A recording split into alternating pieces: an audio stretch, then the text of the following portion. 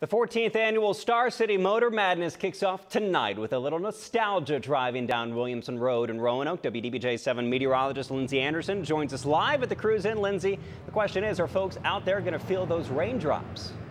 Well, Chris, we can't rule out an isolated thunderstorm later this evening, but I expect the Roanoke Valley to stay mostly dry. It's areas north and along the Interstate 64 corridor that are getting wet very quickly. In fact, heavy rain right now is falling across Lexington, and they are slowly moving to the southeast towards Buena Vista. They will gradually continue through the evening, and we're going to watch another wave of heavy rain and some thunderstorms move in overnight tonight, expecting it to begin around midnight, continuing to early Saturday morning. Temperatures will drop into the lower 70s. Now, we are a little under an hour away from this cruising beginning, and people are already lining the sidewalks.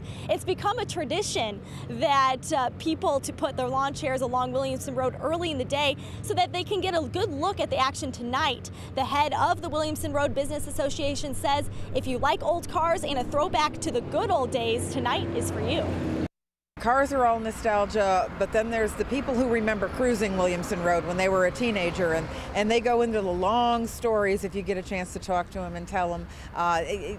They'll just give you all kinds of great detail. Now, this is an event that organizers say is the largest gathering in Roanoke, so bring a long chair and come on out. Live in Roanoke, Lindsey Anderson, WDBJ 7.